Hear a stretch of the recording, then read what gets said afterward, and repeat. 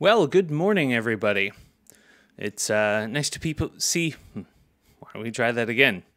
Good morning, everybody. It's nice to see people signed in and tuning in, etc., and participating in this online lecture. Of course, there's no requirement that anybody participate in a lecture synchronously, but I hope you find it useful and helpful and valuable to engage during the lecture with the top hat exercises and things and with me, but also with your classmates. Hopefully you have met a few people during the lab and things, but of course you don't have the opportunity to meet everybody in the class all at once. So hopefully it's a useful thing to be able to chat with people online, etc.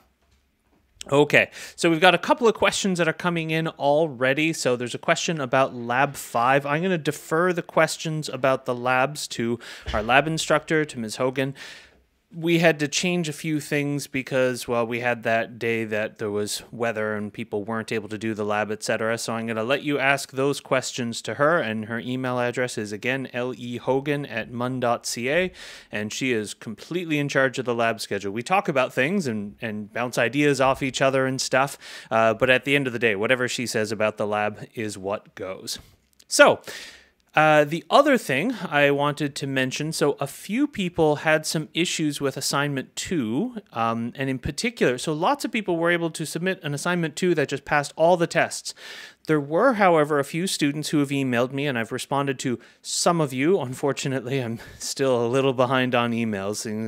Things have been a little crazy. But there have been a few students who submitted code that, that works, but the autograder didn't recognize that, for example, your green box, it expected to see a green box, it got a green box, but the Unicode character for your green box was not exactly the same representation as the Unicode character for the green box that was expected.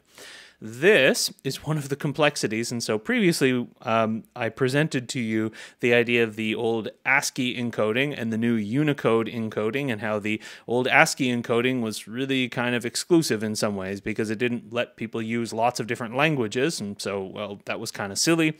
Now we have Unicode, which allows people to use all kinds of characters from all kinds of languages and even things like emoji.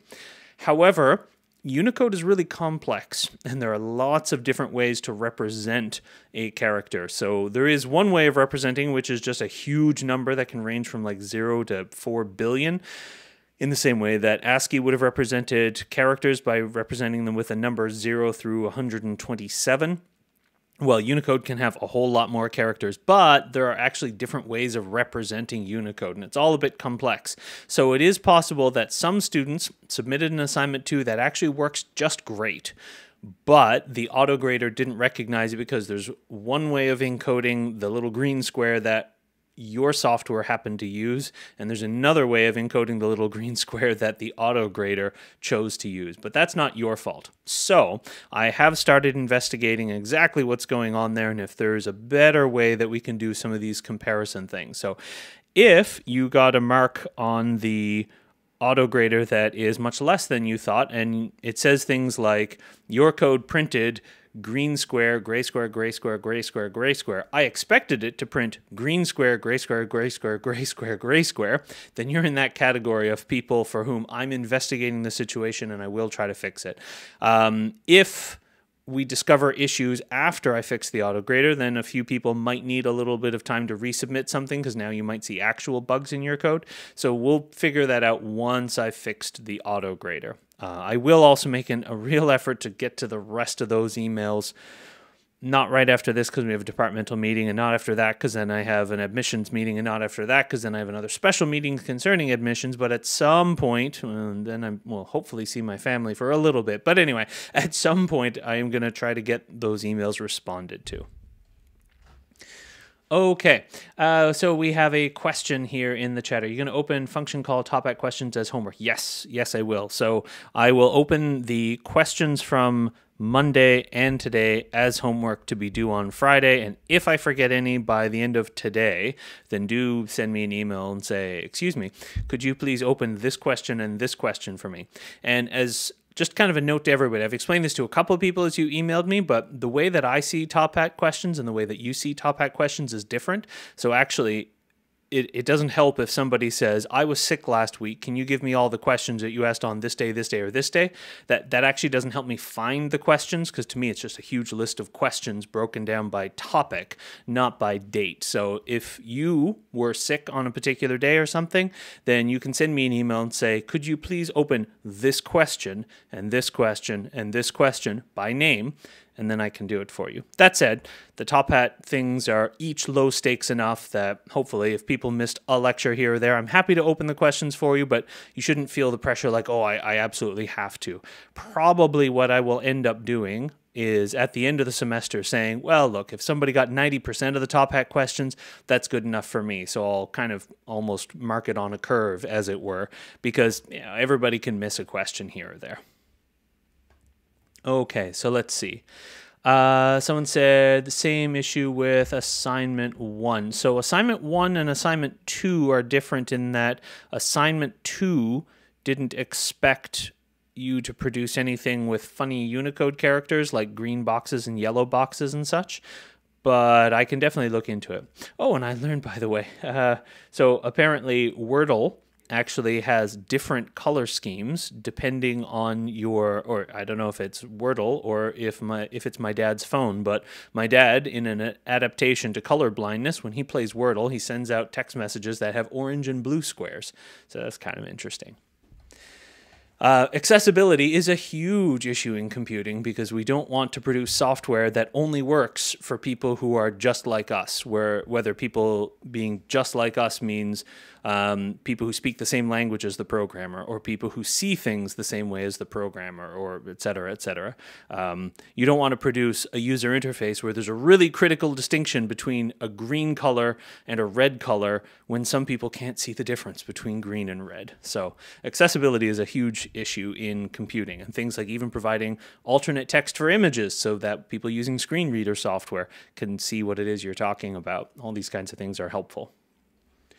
Okay, someone says, I just copied the Unicode from the assignment tab. Yeah, so it can depend on sort of a combination of your browser and the text editor that you were using to create that. So there's complexity. I'm going to try to figure it out so that we can be a bit more permissive and say whether you're using the UTF-8 encoding, the UTF-16 encoding, or the UTF-32 encoding, it will accept any of them. And so I'm going to try to fix the autograder to do that.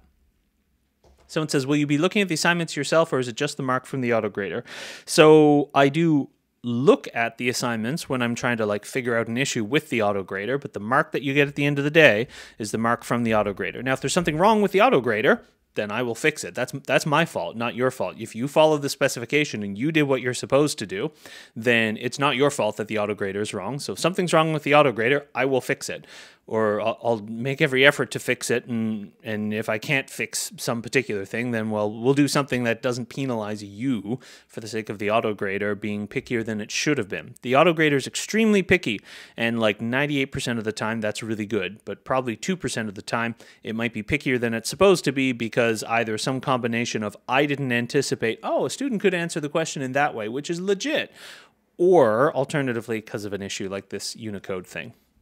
Yeah, I had this feeling in the pit of my stomach when I was like, oh, it would be so cool to have these colored squares instead of just like asterisks and exclamation marks or whatever. And I was like, yeah, this could come back to bite me. There's going to be some funny Unicode issue. And it worked when I tested it, and it worked when other people tried it. But yeah, I should have listened to that voice in the pit of my stomach. Okay, let's see. So autograder equals dummy. Yeah, so the autograder is extremely pedantic, and sometimes that's right and sometimes it's not. So if there is a particular issue and you've already emailed me, I will get back to you. If you haven't emailed me yet, then do send me an email so that I can know that, yeah, there's a particular issue there.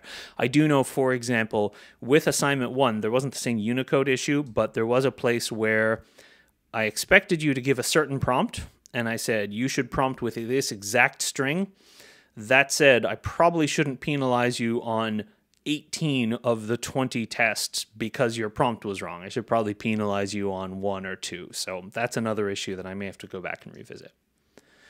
If the autograder grades me 0, but my code works perfectly, do I get my entire grade? So if the autograder gives you 0, then I would encourage you to rethink the second part, that your code works perfectly. So whenever we are designing engineered systems, whether it's a physical system, an electrical system, a computer system, the thing that ultimately things need to line up with is a specification. So when I give an assignment, that's like a specification, right? And if you say, well, you know, the building design looked good to me, there was nothing wrong with it, but if it didn't support the load that the specification said it needed to support, well, then it wasn't perfect, and it wasn't okay, and it wasn't good. It didn't meet the specification. So in almost any kind of engineered system, really, there are three artifacts that we really have to care about. There's a specification, there's the implementation, and then there's some kind of conformance testing. And so your code needs to follow the specification.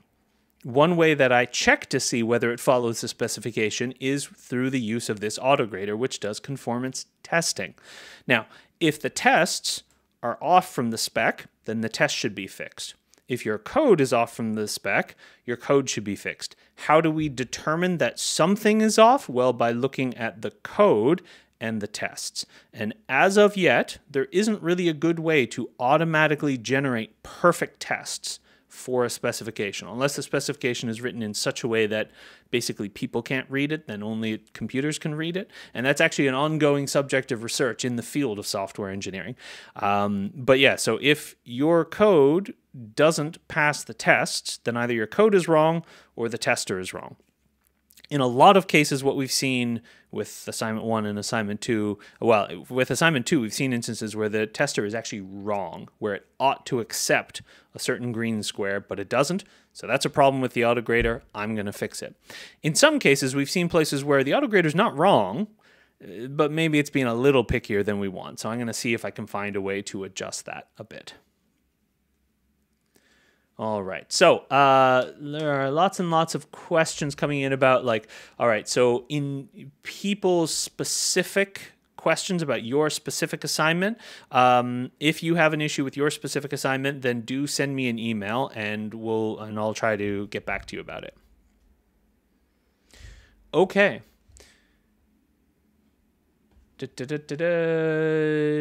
Yeah, okay. So again, if there's an issue with your specific assignment, send me an email, because this is a good place for me to address questions that might have to do with everybody's work or a large percentage of the class. This is not a good place for me to address individuals. So I'll try to do that.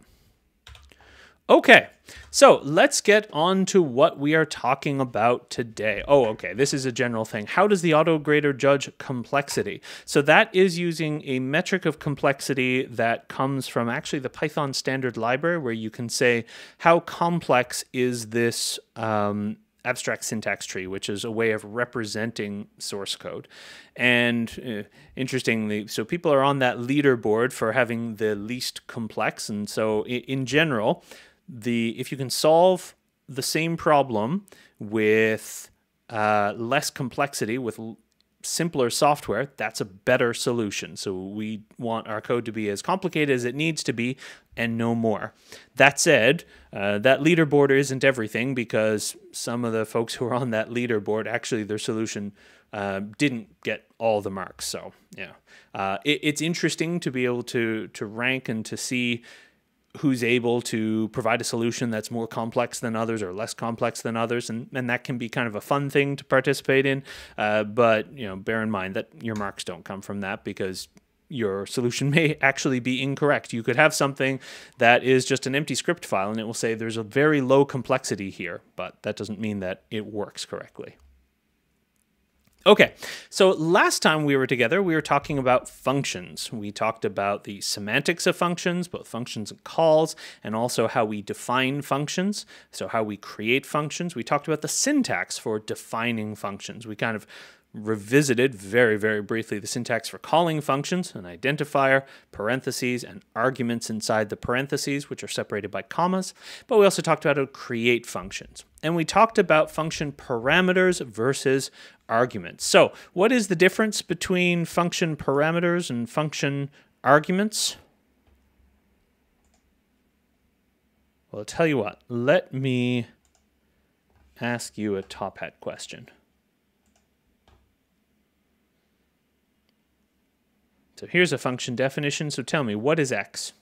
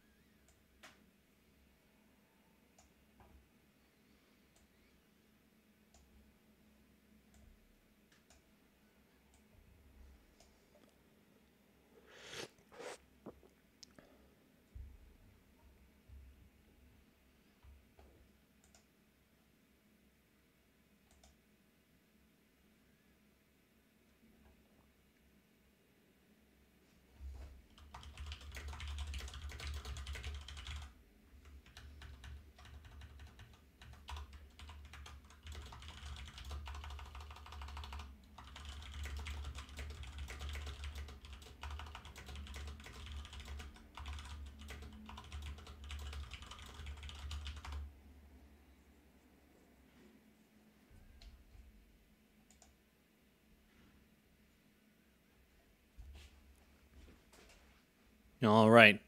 I'm going to close this in just a few seconds. Lots of answers coming in. That's good.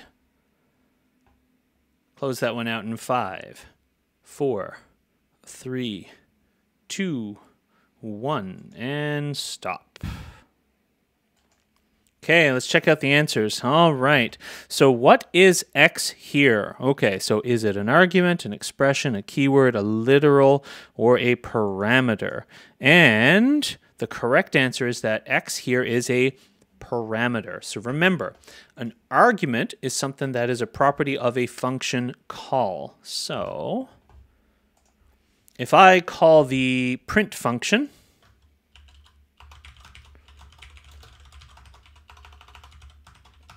then a value that I pass into that print function is called an argument. So good morning, I could print 1, 2, 3. In this case, 1, 2, and 3 are all arguments.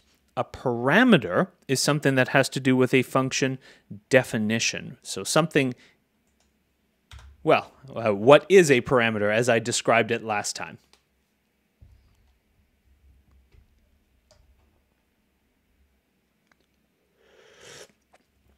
Right, so a parameter is a variable inside of a function, and it gets its value from an argument. So a function is a way of, in most cases, when a function takes input, a function is a way of saying, well, I want you to perform some procedure. Maybe you calculate something, maybe you print something, maybe you turn on an LED on an Arduino board, but dear computer, I want you to follow some procedure for this value x. Now, I will pass you one value that you will call x, and then I'll call the function again, and I'll pass a different value that you call x. I could write a function that would, for example, let's see. So I could write a function that will print out, or sorry, that will return, okay, O's. So the O's in a name. So we could have something that looks like this.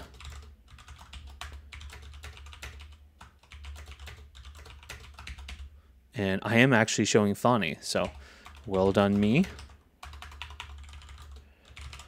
Okay, there we go. So that's one way of writing this function. Another way of writing this function, well, actually, I would challenge you to think about what's a way that I could write this function using a list comprehension instead of writing it this way. However, in this case, I might say, well, let me run this in order to define the function.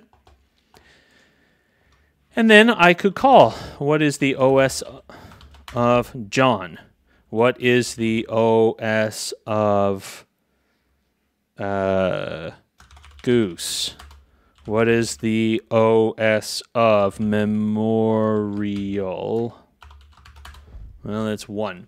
So I've defined the function once, but now I can use the function as many times as I like. So, let's see, quick question. What does the exclamation mean in Python?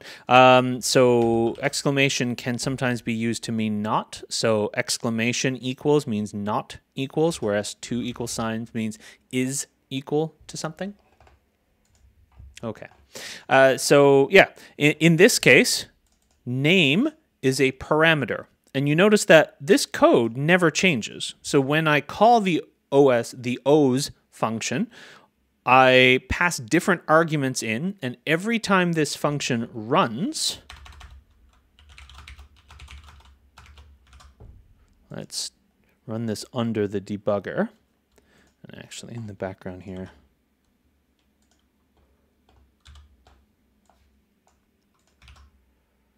let me do that.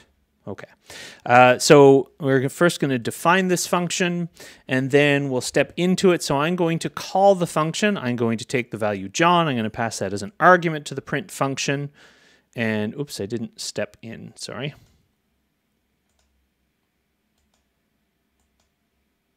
Oh, sorry. I called print John, not print O's of John.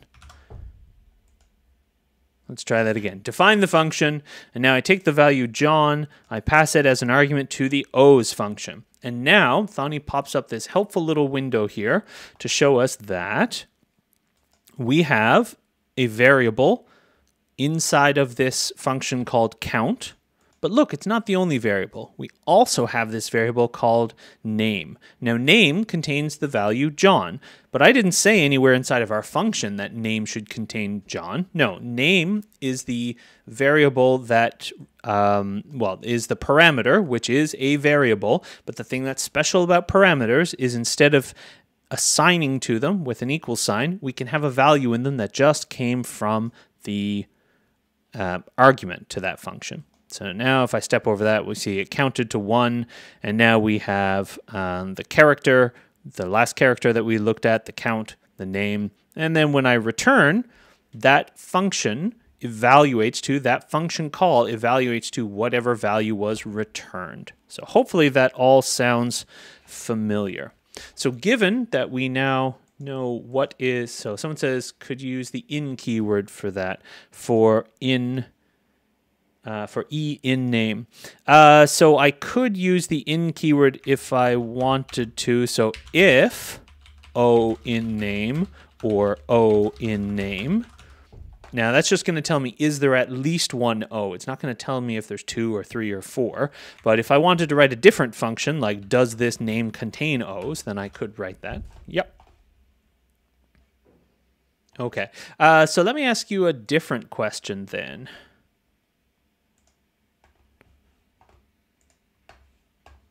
It might seem a little pedantic to keep harping on this, but this is in fact something that we want to be clear about. Because if we get confused about functions and or parameters and arguments, it will lead to further confusion down the road. So we want to be really clear.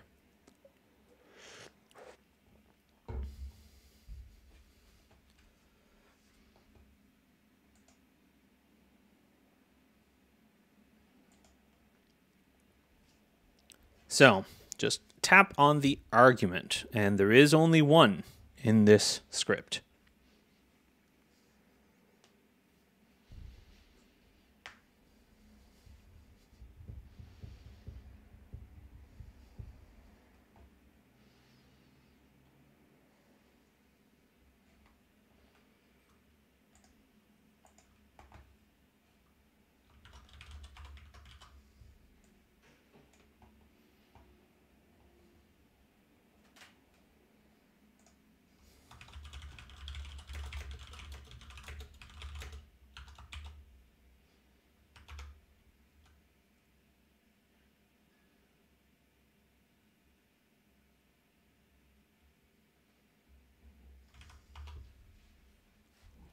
All right, I'm going to close this in just a few seconds. So close this out in about 5, 4, 3, 2, 1, and stop. Okay, so we have people tapped in a variety of places. So let's see. Let's walk through all of these things. So X here is... well, what is this line? X equals 12. That is a statement. What kind of a statement is it? Who wants to say in the chat what kind of statement this is? X equals sign 12. That's an assignment statement. Yep. Then we define a function. So def is a keyword that means we're defining a function. Foo is the name of the function that we're defining. Then inside of parentheses, we have another x, and this is a parameter. So this is not an argument, that is a parameter. Then we've got the colon at the end, and then in the body of the function, we have a compound assignment statement. So x plus equals 1. That is equivalent to saying x is assigned by x equals sign x plus 1. So we take the value of x, add 1 to it, assign it back to x. Then we have a function call. Foo is the name of the function, parentheses, and then x. So this is the argument. So that is the only argument in this script. Okay.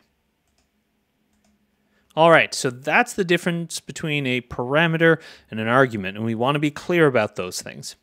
So that's stuff that we talked about last time, Monday, and today we will talk about, someone said there was print. Oh, yeah, sorry, you're right. Yeah, print is down at the bottom. I didn't see it there. Yes, print is also, sorry, the x passed to print is also an argument. Absolutely right. So yes, I believe that I did in fact mark both of those as correct. So the x passed to foo is an argument, and the x passed to print is an argument, even when I don't scroll all the way down. But yes, 100%. Please could I explain the difference again? Yep, so an argument is a value that gets passed to a function in a function call. So remember the picture that I drew of having like a machine, where a function is a machine where it takes inputs and it can produce outputs? Well, the values that we put in the machine are arguments.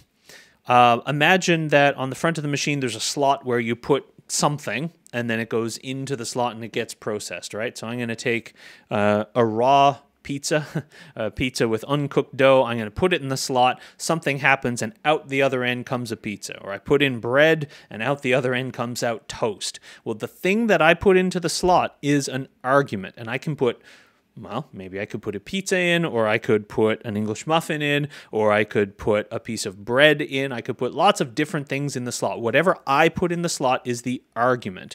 If it helps you think of it, think about in an argument, you know, you might say something to someone else. Well, I think that your position is silly because obviously everybody should wear blue socks all the time. That's my argument. Well, I'm putting something into that slot. I'm saying something. I am putting a value into the function.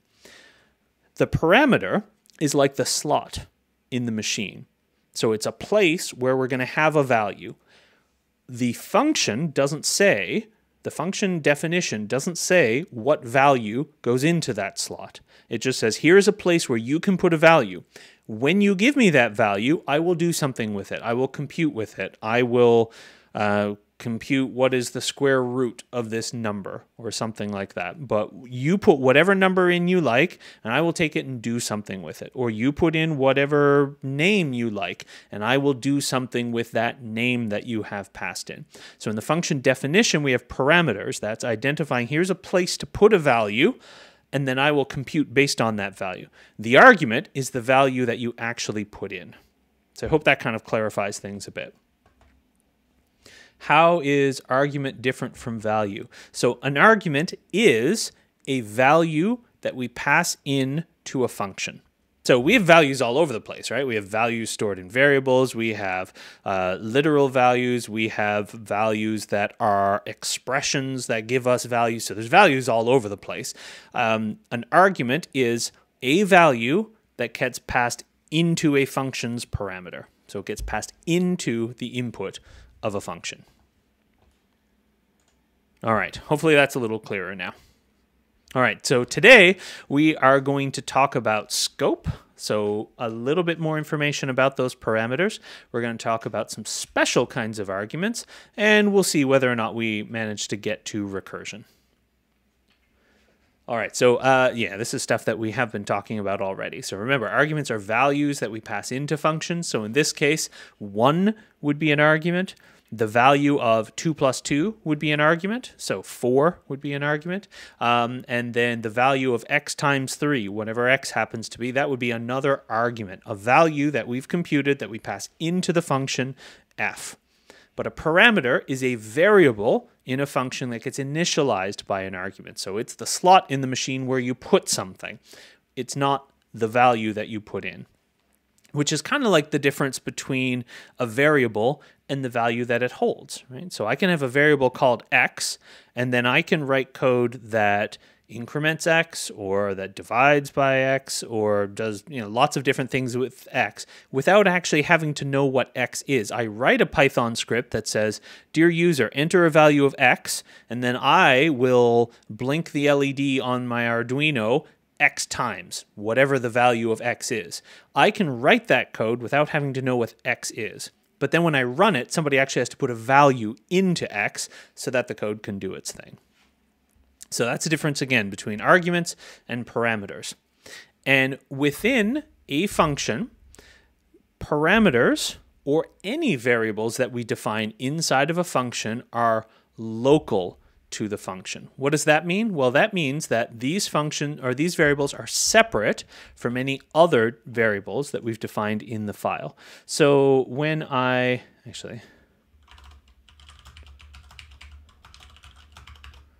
Goose for all the Top Gun fans.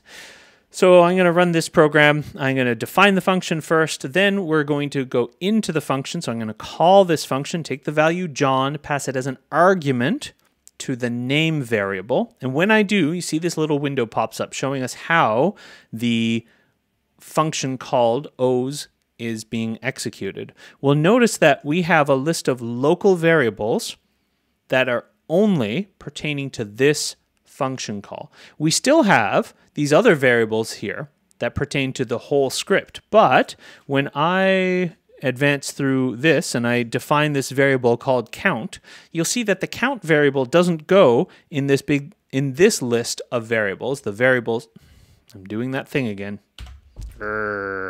Okay, so we go into the OS or the O's call, and you'll see when I define this variable called count, it goes into this list of local variables. So it's not part of this list of variables. And when I am done running this function, this variable called count and this variable called name are actually going to disappear. So watch, I'm going to leave this function now, and they're gone. It's as if they were never there. All that we're left with at the end of that function running is whatever value was returned from the function. So the function returned 1, which means that we have the number 1. That's the result of calling the function. So that is the value that we then pass into the print function. So we print 1. When I call the function again using a different argument, so I'm going to pass the value goose this time. Well, now you see we start running the function, and again, we have a local variable called name. Now it's been initialized with a different value. It's been initialized with the value goose. And then when we create this local variable called count, well, that variable is part of, or it is local to the current function call. It doesn't appear in our script's list of variables. It's only a variable for this function. It's only a variable until this function is done being run. And once again, so we have a variable called ch, one called count, one called name. When we leave this function, all we're left with is whatever value was returned from our function. Someone says, can you please repeat what return does? Return, it's not a function, it's a statement, and the return function is how we give an output from a function. So the input comes into parameters, so an argument goes to a parameter. When the function is done, if we return a value, that is the output from the function. So inputs here, output there, the output is whatever we return, and the statement is return space or some amount of white space followed by a value. Okay, so variables are local to a function. So there's a list of variables for the whole script as it's running, or later we'll see it's for a module, but there's a list of variables for this script that's running, and there's a separate list of variables for the function and for that specific function call. So that has some implications. So for example, if we have this script where I define a variable called name and I put the value John in it, then I define a function, and inside of that function, whenever we run that function, we create a variable called name and I put the value foo in it, and then I print name. Well, what is going to happen when we run this script? When we call the foo function, when we print the name, which name is actually going to be printed? Let me ask you that via Top Hat.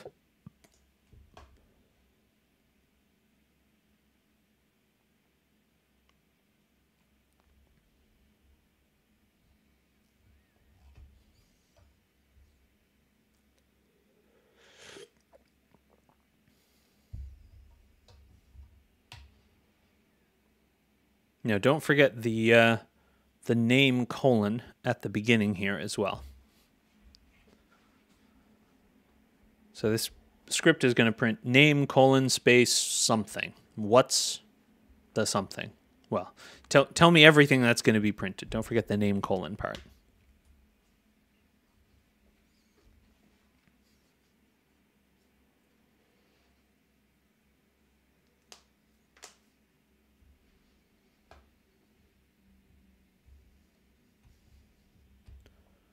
All right, answers are coming in.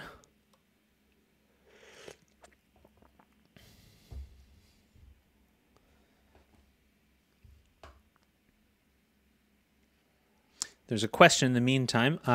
So can you write a function with no parameters? Yes, I certainly can.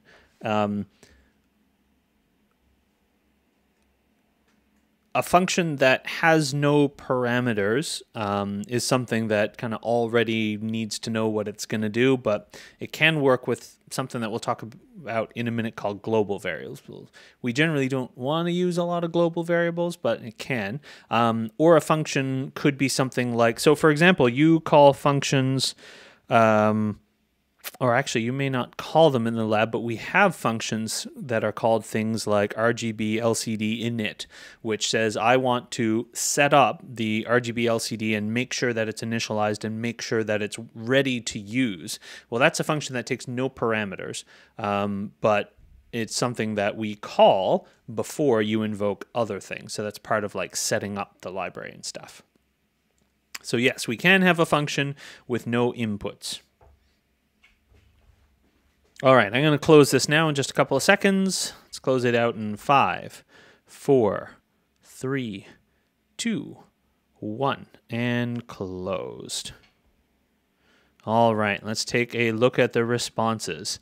Right, okay, so the correct answer here is indeed name colon foo, because when we're inside of the function, we're going to use this local variable. So let me pop this into Thonny, and we'll see if we can visualize why this is the case.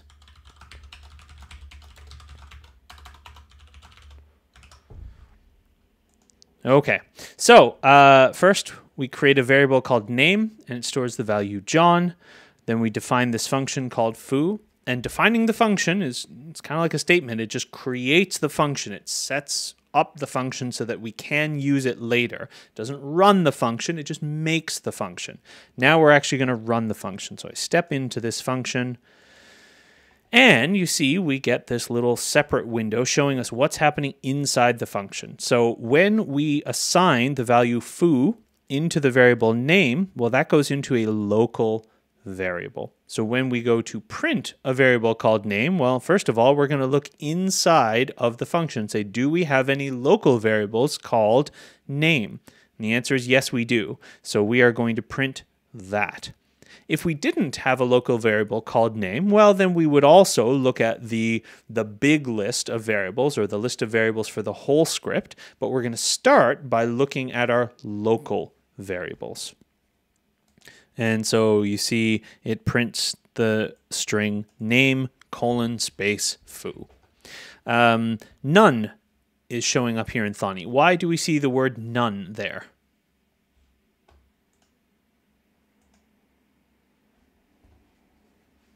Where's that coming from? Right, so the function is done, but what value did this function return? So remember, when we call a function, we give inputs and it gives an output. It returns something, right? Well, in this case, this function doesn't return anything. So that means that implicitly, the language says, well, if you don't have a return statement, if you don't return anything, we will return the special value none, which means nothing. There we go.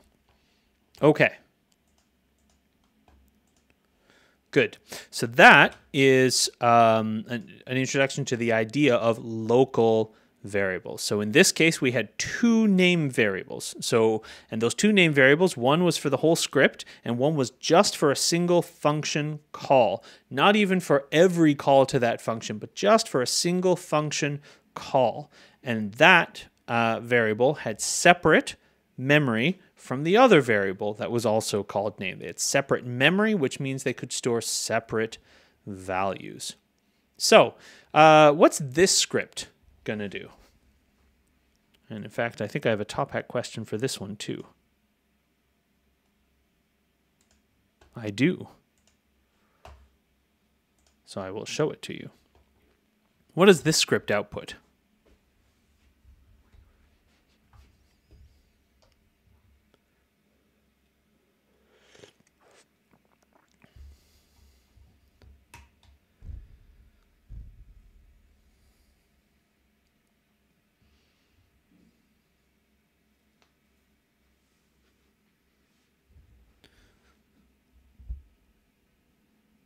So again, we've got two variables with the same name, both x in this case. There's one defined kind of at the top level of the script, and then there's another one that is created inside of a function when we call the function. So what's this going to output?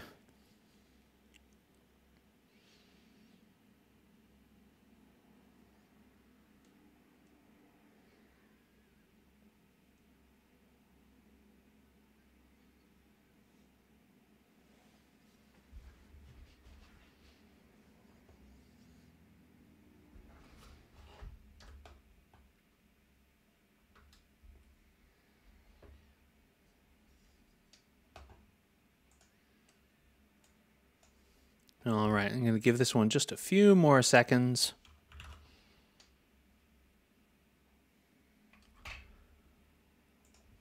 All right, let's close this one out in 5, 4, 3, 2, 1, and stop. Okay, so the correct answer in this case is, all right, most people got this one. Good. It's 12. And the reason is because when we call the foo function will, and when we go inside this foo function and call, it will assign the value 13 to a variable, but the variable it will assign the number 13 to is a local variable called x. When we leave the function, that local variable, poof, it's just gone. It disappears, which means that we didn't change the value in this x. So this x still has whatever value it was before, which is 12. So I hope that is clear. And it seems that most people got that one, so that's good.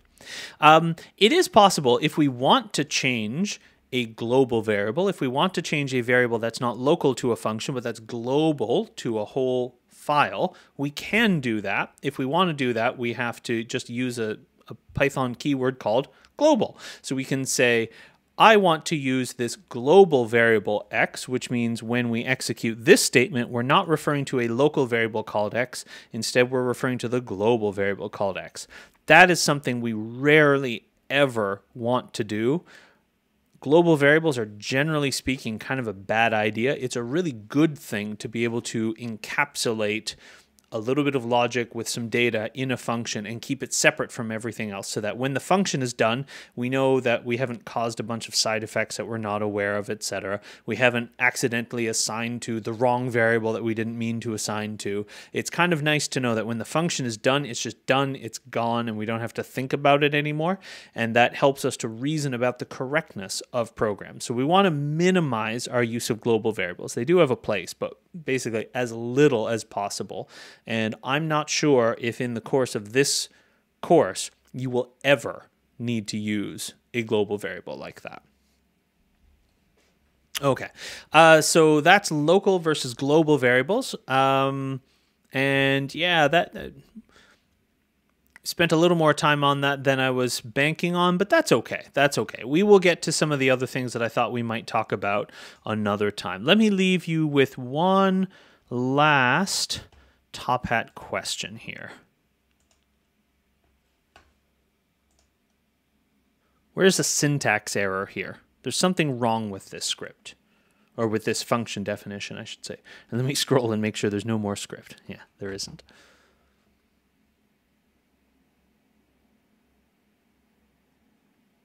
There's a question here. So when defining a function like this, like the one that I have in Thonny, for example, what's this final foo used for? Is that used to close the function? No, that's not used to close the function. I could have this and it would be perfectly valid by itself. The only thing is that in this, if I define a function called foo, but I never call it, then it'll never run, which means it'll never kind of show us anything.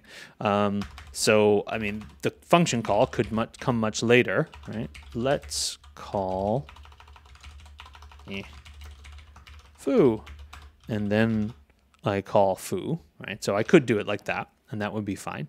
But yeah, so the function definition starts at def and ends wherever we stop indenting. Just like an if statement starts with if, condition colon, and then there's an indented body, and it ends wherever all the indentation ends. So, good question, though. All right, people are just about done answering this, so I'm going to close this one out in 5, 4, 3, 2, 1, and close it.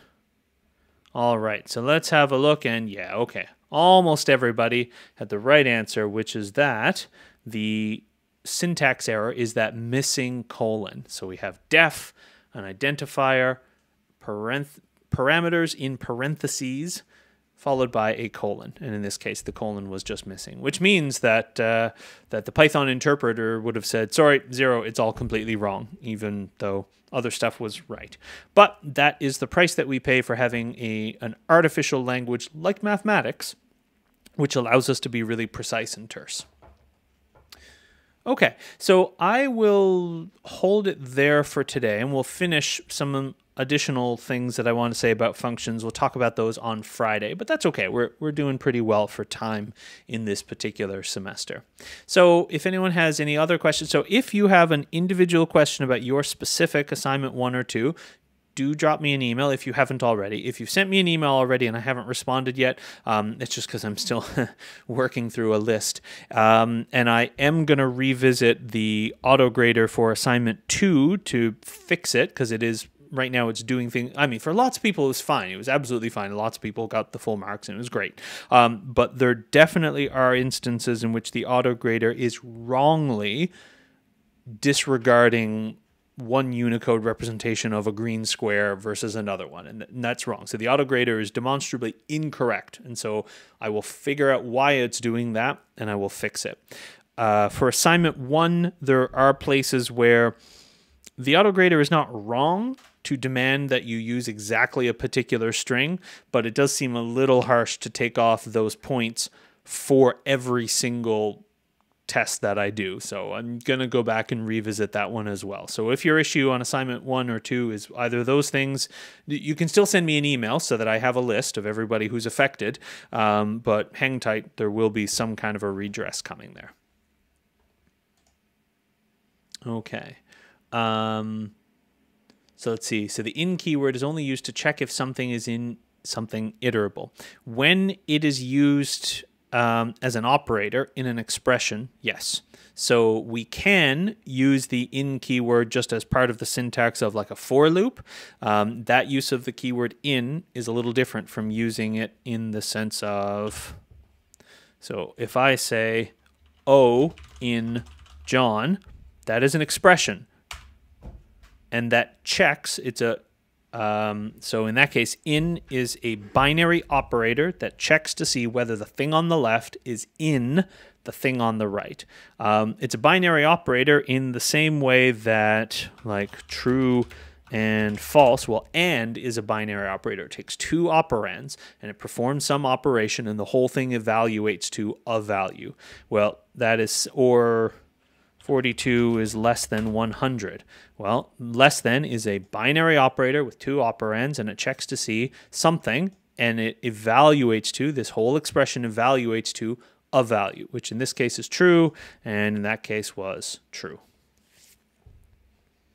Okay, someone said, do we email you through Brightspace or with your email? Yeah, so as I mentioned in the course outline, I do sometimes check the Brightspace email, but you know, everything about Brightspace is, it's kind of like the internet, but worse. It's email, but worse, and it's web pages, but worse, and it's kind of like technologies that we've been working on for 60 years, but just a little bit worse. So I do occasionally check my Brightspace email, but you'll get a faster response if you send me just an email at my regular email address, which is in the course outline. All right, well, we will call that enough for today, and hope you have a lovely rest of your day, and we'll chat again on Friday.